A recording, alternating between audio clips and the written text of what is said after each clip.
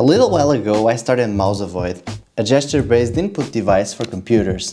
Here's how the microcontroller software is going. I made it run as fast as I can on the ESP32, leaving me 30 out of 66 milliseconds left of processing time.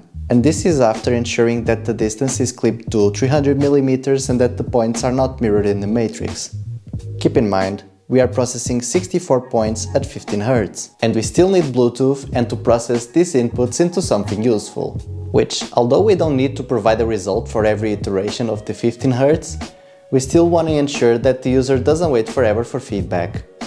What are we? A steer-by-wire by Tesla?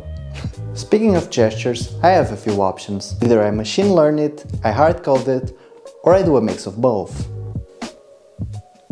But for now, I will start with hardcoding. I really want to have user feedback and to gather data from multiple people using their hands for gestures.